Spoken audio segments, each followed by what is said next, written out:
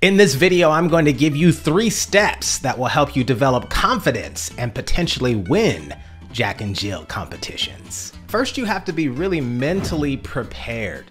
Get ready, you're going to be a little nervous and people are going to be critical of your dancing during the competition. And worse, you're going to be extra critical of yourself. This reality can be crippling when you're competing if you don't have the right mindset, and that mindset is this: be solution oriented. This means regardless of how well you feel you did, commit to learning from the competition footage with a positive mindset, looking for new solutions. It's so easy to look at your footage of the competition afterward and complain about what you're going to stop doing. I suggest shifting your mentality to what you are going to do next time. This allows you to take advantage of optimism's power to help you see new opportunities instead of being blinded by your past mistakes. You've heard it, you can't change the past, but you can change the future. The second thing that you can do to prepare for your first Jack and Jill is to remember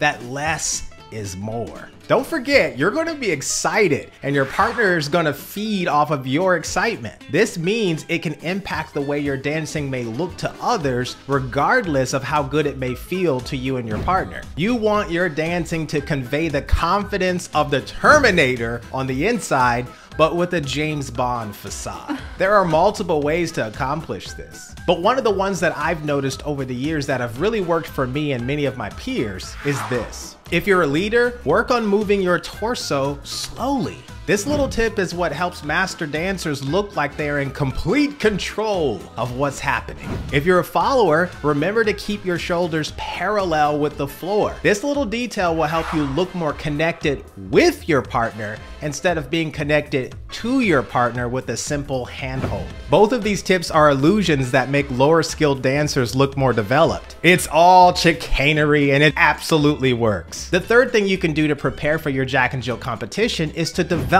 one special move from a popular position. Usually in competitions, the person who gets first place typically performs a well-timed move that's unexpected, or they introduce a new shape we've never seen before. The best way to develop this is to social dance or practice by yourself. The key is making the movement happen from a simple move you can easily do on the social dance floor. Eventually, as you climb the ladder of Lindy Hop development, your moves will become more complex. But keep in mind, simple is usually the best way to go when you're working in a Jack and Jill competition. It doesn't matter how strong or fast you are.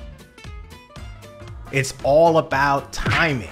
So I want to encourage you to take these principles and start putting them into action. It's the only way they're going to work. If you like what you've seen today, consider supporting this channel on Patreon, and as a gift, you will get access to my online swing dance courses. You can do this. I'll see you in class.